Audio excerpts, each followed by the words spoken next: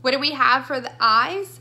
For dark circles, for all of that to be able to fix right underneath those eyes. Okay, favorite hands down is our under eye corrector. It's just only one color, you know, there's not more than one. So you put it underneath your eyes and boom, it's such a difference of taking away dark circles if you struggle with dark circles. And of course, we also have our concealer. They look very similar.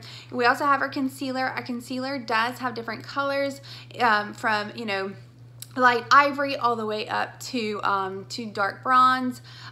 So, you know, just depends on kind of what you like. I always tell people, you know, depending on if you like, I wear a lot of beige for my foundations. So you want to go a little lighter underneath the eyes. So you want to do a more light beige. If you're ivory, you know, more like a darker ivory, you want to go more light ivory on the eyes. So we have a dark beige or we have a light beige. So just depending on kind of your foundations, and your consultant will know which way to go with that. But both of these work hand in hand. Now some days I do wear both the under eye corrector and the concealer. And then on most days I usually just wear my under eye corrector.